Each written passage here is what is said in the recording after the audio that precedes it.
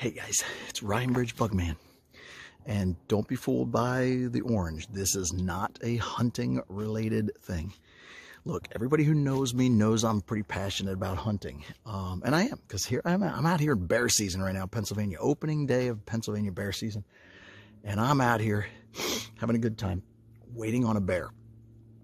But here's what happens when passions collide. I'm sitting here on this overlook. It's a cool spot. And I'm just waiting on a bear. And I glance over here to the left, and there's a huge Cecropia Moth Cocoon. These are the largest moths in North America. My favorite of the silk moths.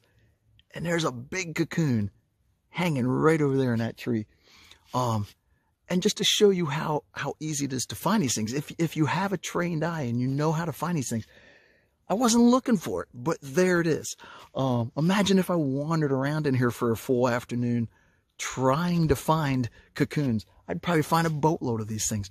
So I'm going to walk you over here real quick and just show you what these things look like when they're hanging in a tree, because this is pretty cool, man. I'm actually in Clearfield County, so I'm all like dead center right in the middle of the state right now.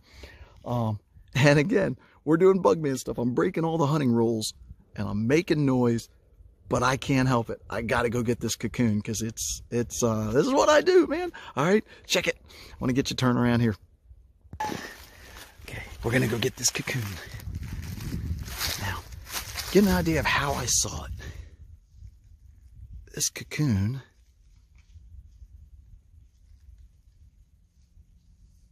is right in there. Okay, so we're going to go find it. It's a trip. All right, let's go get this cocoon.